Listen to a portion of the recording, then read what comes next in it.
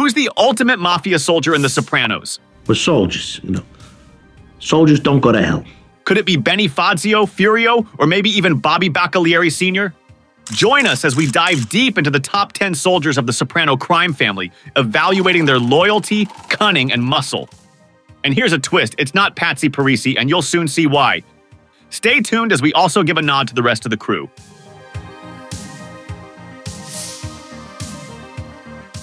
Salvatore Bonpensiero was a prominent figure within the Soprano crime family, operating a large gambling book and a thriving auto body shop. Despite these lucrative ventures, Sal's downfall was marked by his illicit side business, dealing H. This risky move was in direct defiance of warnings from both his close friends and the mob boss himself. Hey, Sal, you need money, you come to me. You hear what I'm saying? Don't be moving that H no more, puss. Highlighting a recklessness that seemed at odds with his otherwise successful operations. Pussy's life took a dramatic turn when he decided to cooperate with the FBI, essentially becoming an informant. His attempt to play the role of an amateur FBI agent, however, proved disastrous and comedic when he accidentally crashed into a bicyclist, nearly killing him.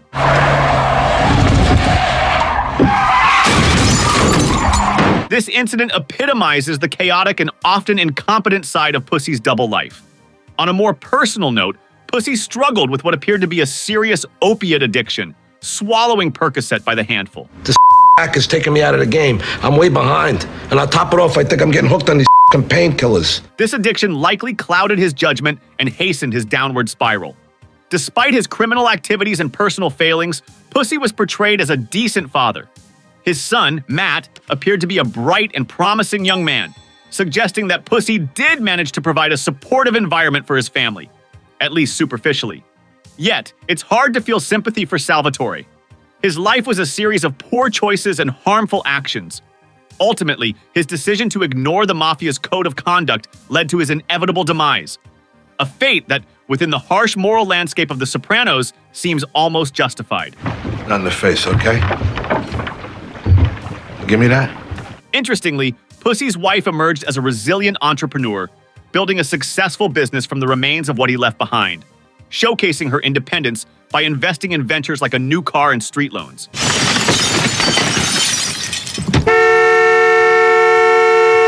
This contrast between the couple's fortunes adds a layer of complexity to Pussy's narrative, illustrating the potential for redemption and prosperity that he squandered.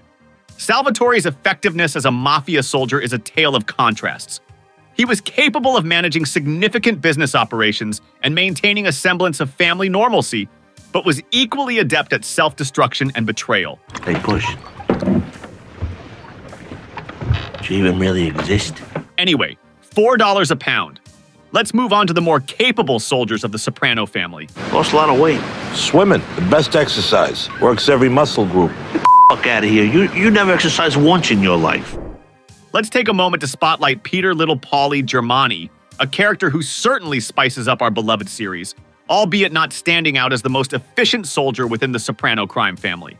Introduced as the nephew and later corrected to be a cousin once removed of the notorious Paulie Walnuts.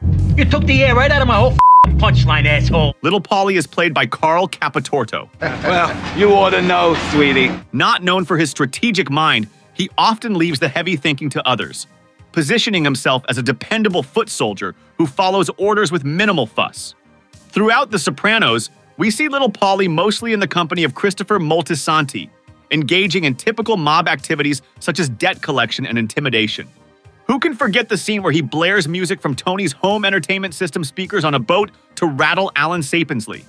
Yet, Little Paulie's effectiveness as a mafia soldier is a mixed bag.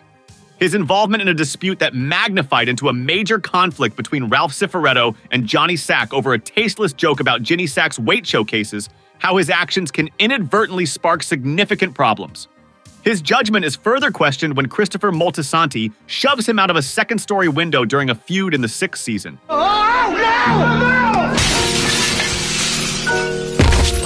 Resulting in 6 broken vertebrae. Now, while Little Paulie might not have the makings of the criminal mastermind Benny, he certainly brings more to the table than just comic relief. His quick-witted exchanges and the ability to think on his feet during precarious situations, like robbing Chrissy's father-in-law or impersonating a detective, show a different side to him. Yet his naivety about the mafia's cutthroat reality and his casual approach to the underworld's rules often land him in hot water. Like when he insulted a maid man while still only an associate. Do me a favor, huh? Hold this. His behavior reflects the influence of his mentor, Uncle Paulie, who often prioritized his own interests over properly guiding his young protege. If mentored by someone more invested in his growth, perhaps little Paulie could have risen to be a valuable asset to the family. He showed potential by always staying sober and focused during business, unlike some of his more volatile associates. We're just breaking balls. Eugene Pontecorvo makes his unforgettable entrance in the episode Proshai Levushka. From his early days, Eugene quickly climbed the ranks, becoming a made man alongside Christopher Moltisanti. It's a thing of honor. Then God forbid, if you get sick or something happens and you can't earn, we'll take care of you. His journey through the murky waters of the mafia's demands reveals both his commitment and the heavy toll it took on him.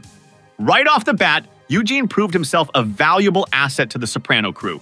His early tasks included guarding club entrances and dealing with the messier aspects of mob life, like disposing of a dead crew member. These duties marked him as a dependable and effective soldier, someone who didn't shy away from the family's darker demands. Eugene's deep commitment to the Soprano family was vividly showcased in Season 4, during Eloise, where he played a crucial role in jury tampering to ensure a hung jury at Junior Soprano's trial. Listen, Danny, we just want you to know how glad we are a guy like you was on that jury. That mob thing. His approach, subtly intimidating a juror, highlighted his ability to handle sensitive situations with a mix of stealth and threat, a testament to his multifaceted role within the family. His capability for violence, a stark yet integral part of his role, came to the forefront in unidentified blackmails. Eugene's violent outburst against little Paulie Germani was a brutal demonstration of how he enforced the family's code. I knew that was coming. Hey! You're right. I'm sorry. I meant to hit you in the f***ing mouth. Oh. Although effective, his actions sometimes veered into excessive violence, reflecting the inherent risks of his position. Season 6 placed Eugene in an agonizing moral dilemma when he inherited $2 million. Despite dreams of a different, possibly better life, his loyalty to the family prevailed. Trapped by his own ties and acting under orders, he executed a critical hit in Boston. Teddy, right? Yeah. Hey. An act that underscored his unyielding devotion, but also his deep entanglement in a life he couldn't escape, even as an FBI informant. Was Ray Curto a cooperator? The way things are shaping up, you're a designated hitter. Let's dive into one of the lesser-known but intriguing characters from the series, Walden Belfiore, the Shaw Slayer. Oh! A soldier in Carlo's crew, Walden first appears subtly in the background of Season 6. It's easy to overlook him among the ensemble of mobsters that have circulated throughout the show. But Walden's role in the Soprano family carries significant weight, especially as the series concludes. Walden is a silent yet steady contrast to Christopher Moltisanti. While he remains low-key around the higher-ups, Walden, give us some privacy. Unlike the ever-ambitious Christopher, who often overstepped his boundaries, Walden's prominence in the family rises notably after Christopher's death. This juxtaposition is highlighted in Walden's interactions, especially with Paulie, who is one of Christopher's main connections within the family. Interestingly, Walden's most memorable scenes include a heated argument with Paulie about a cat fixated on Christopher's photo. This animal's history today. Pick him up. You pick him up. An argument reminiscent of Christopher's own conflicts. Moreover, Walden's name pops up in an intriguing family connection when Janice mistakenly refers to Angie Bonpensiero with the maiden name Belfiore. Walden. What kind of name is that for an Italian? I was named after Mr. Bobby Darin, Walden Robert Casotto. This subtly hints at Walden possibly being Angie's nephew, deepening his ties to the Soprano family. Walden is portrayed as an efficient and reliable mobster, a direct opposite of the troubled and often erratic Christopher. He is notably calm and collected, even in high-stress situations, like the execution of Phil Leotardo. Phil! Oh my God! This act alone arguably places him at a pivotal point in the family's hierarchy, marking him as a significant player despite his late introduction. Walden's effectiveness as a mafia soldier is underlined by his role in the climactic events of the series. His execution of Phil Leotardo was not just a strategic move within the mob wars, but also a narrative decision that emphasizes the stark, unglamorous reality of mob violence. There are no dramatic showdowns, just swift, unexpected actions carried out by seemingly minor characters. Now let's dive into the life of Benny Fazio and explore just how effective he really was as a mafia soldier. Benny, while often underrated, truly had the makings of a criminal mastermind. You're innocent, I get it. I'm just another victim of Benny Fazio criminal mastermind. That's right. Benny's presence on the show was marked by both his physical stature and his immense courage. Despite being one of the shorter characters, akin to Joe Pesci's infamous Nicky Santoro in Casino, Benny always had tremendous moxie for his size. My past is an addict. In the world of The Sopranos, where physical fights and appearances can often mislead, Benny proved that real power comes from ruthless efficiency and sheer will. A few scenes beautifully highlight Benny's audacity, like his snappy comeback to Paulie about being the only baby at the Bing when confronted about a mysterious cat. Well, you're the only baby here, so we're ahead of the game. You want to be wearing this pelt on your head? His humor and level-headed nature made him both a relatable and formidable character. Despite a memorable beatdown by Artie Bucco, Piece of dog shit, little crazy motherfucking meatball dog shit. It's clear that in the mafia, winning a fight doesn't necessarily equate to winning the war. Kill me after, if you want, but he's a fucking dead man. Calm down, Ben. Benny knew this well. He exemplified the ultimate wise guy philosophy. It's not about how you handle a fist fight, but how you manage the aftermath. What, my wife? Remember how he retaliated by not only surviving the scuffle with Artie, but also by landing a painful blow by scalding Artie's hand in boiling sauce? Benny's criminal portfolio is impressive. From playing a pivotal role in thwarting an attack on Carmine Sr. to orchestrating high-stakes operations like the Phil Leotardo assassination attempt. This way, sweetheart. There's something I need to get straight between us. He was also instrumental in various schemes, from outsmarting Feach LaManna with stolen TVs to the clever yet brutal handling of situations, like successfully intimidating that port security guard. Who picked up a motherfucking cock-fucking bastard? One could argue that Benny's real strength lay in his potential for leadership. Among the younger generation in the Soprano crime family, he stood out for his ambition and effectiveness. Whether it was handling the dirty work or protecting his own, like when he helped safeguard Carmela from potential threats, though there's a chance the bear was running to hide food from Ginny Sack. She's so fat she goes camping. The bears have to hide their food. Benny showed time and again that he could be relied on for both muscle and strategy. Benny Fazio was not just a background character, but a burgeoning powerhouse in the mafia hierarchy. His journey from a soldier to what could have been a boss reflects a blend of cunning, bravery, and unwavering loyalty. Hey, your friend the Shaw was walking in when it happened. Him and some schifooza got blown back on their keisters. Let's delve into the intriguing life of Mikey, who has been a disease since he was 5. He's a nice guy, but he's like the grim fucking reaper. It's like he knows every guy with a cancer cell and he can't wait to tell you. Known for his cold precision and loyalty, Mikey was a standout character, especially in his unwavering allegiance to Junior Soprano. Junior Soprano is the new boss. Mikey shined through his strategic and ruthless actions. He was a central figure in the early seasons, known for his critical role in many of Junior's schemes, such as the memorable hit on Rusty Irish or the Mo Green special of Brendan Fallone. Hi, Jack. Bye, Jack. This particular act underscored Mikey's ability to blend brutality with meticulous planning, a true mark of his effectiveness as a mafia soldier. One of the most pivotal moments in Mikey's career was his involvement in the attempt on Tony Soprano's life.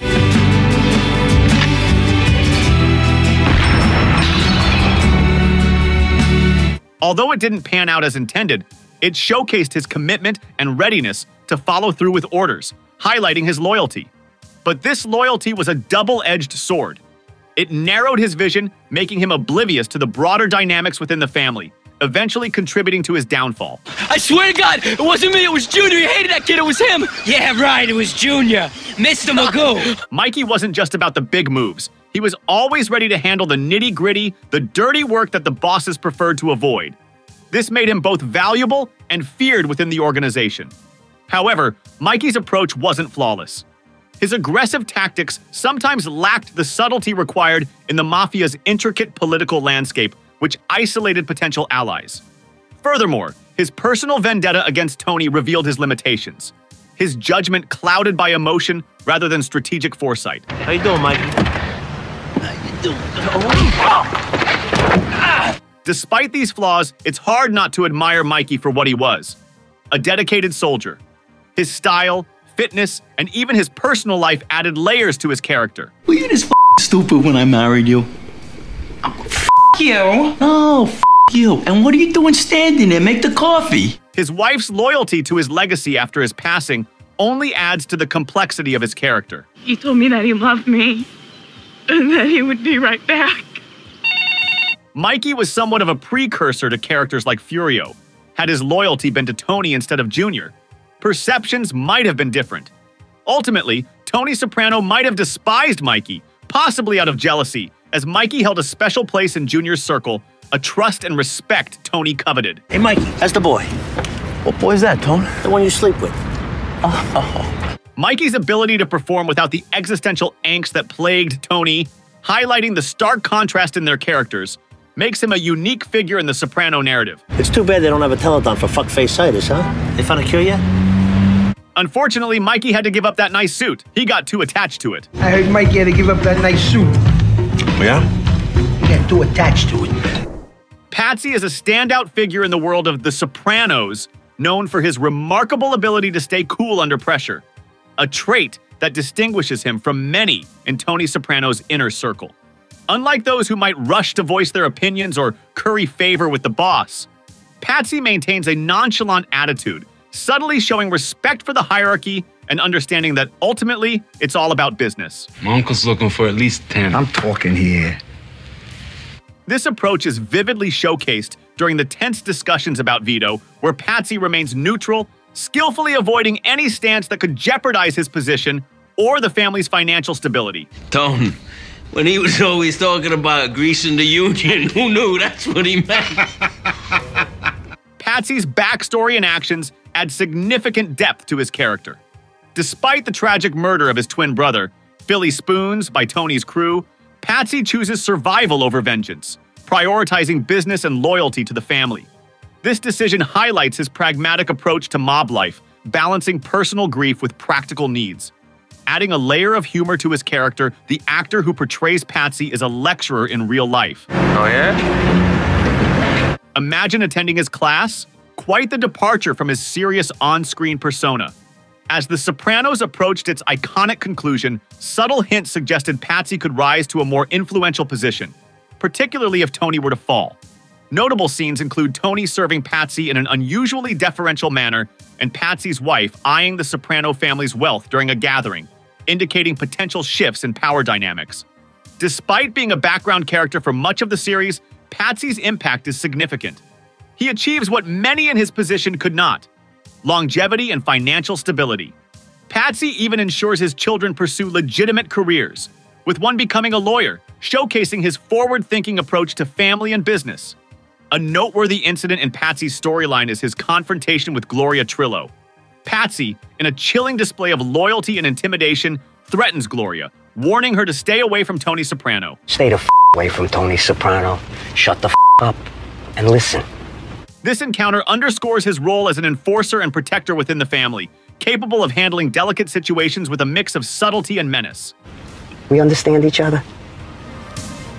It won't be cinematic. Patsy may not be the flashiest character, but his blend of quiet fortitude, business savvy, and strategic restraint makes him a formidable player in the Soprano family. He exemplifies how, in the volatile world of organized crime, it's often the quiet ones who wield significant influence. No, don't. Sit down. Bobby Sr., affectionately known as Old Man Bacala, was a seasoned enforcer in the mafia world. Despite his brief appearance, he was depicted as the quintessential wise guy, a man who managed his family affairs expertly, guiding his son Bobby into becoming a made man without the typical initiation of committing a murder, a rarity echoed only by the brainless II. His prowess was most notably showcased during his final act.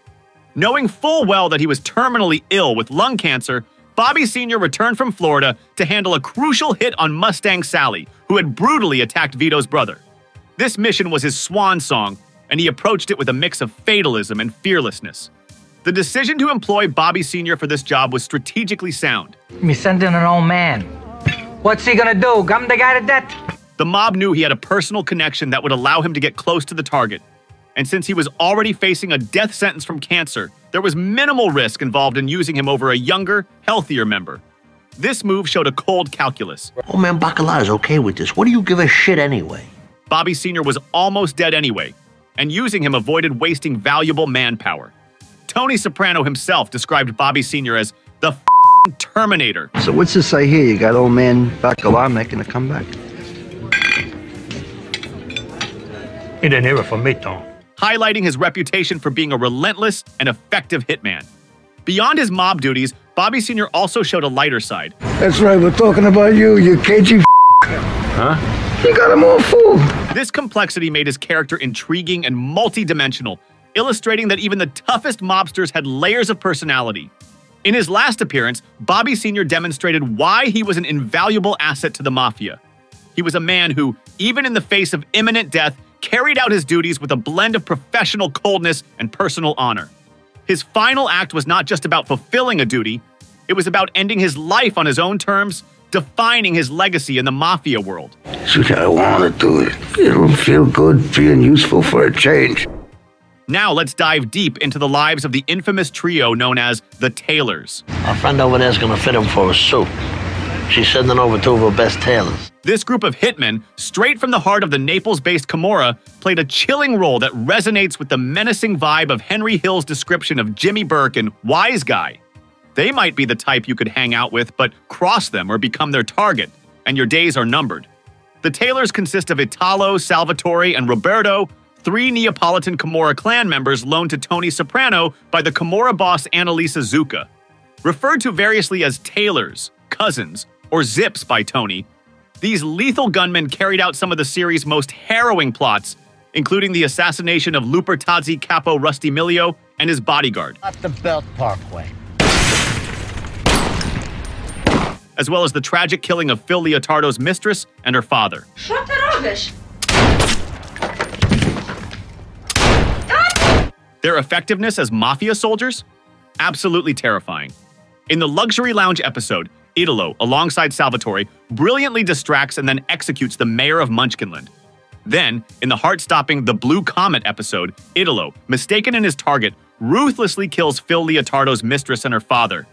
Honestly, I'm still in shock as to how these competent assassins were able to mistake the old man for the Shah of Iran. It was obviously not Phil, because he didn't tell the courier he just met about how he did 20 years in the can. I did 20 years. And talk about their lifestyles. After completing hits, these guys were seen flying business class, buzzing about the Parker pens they snagged.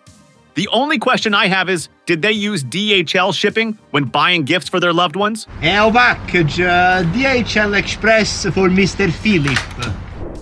Furio, the beekeeper, hails from Naples, where he originally worked as a landscaper, reveling in the simplicity and satisfaction of manual labor. Growing olives, my hands in the dirt, the hot sun.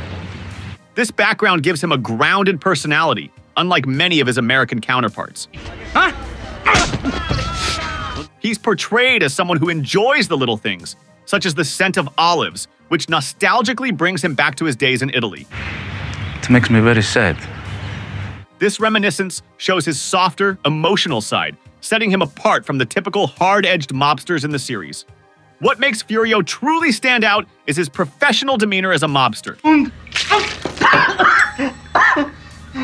No bitch to me. Unlike the stoonods that Tony Soprano often dealt with, Furio brought a level of competence and mental soundness that was a breath of fresh air.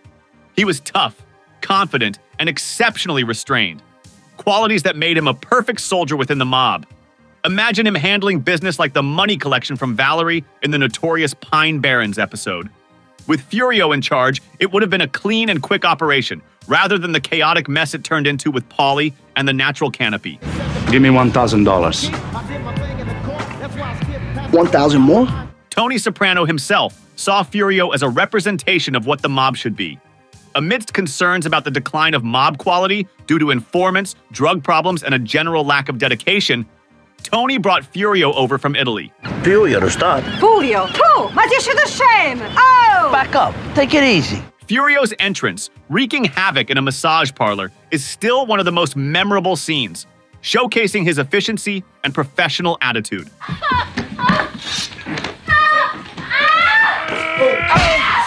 However, Furio's character arc is not just about mob politics and violence. His relationship with Carmela Soprano introduces a personal dilemma, adding depth to his character.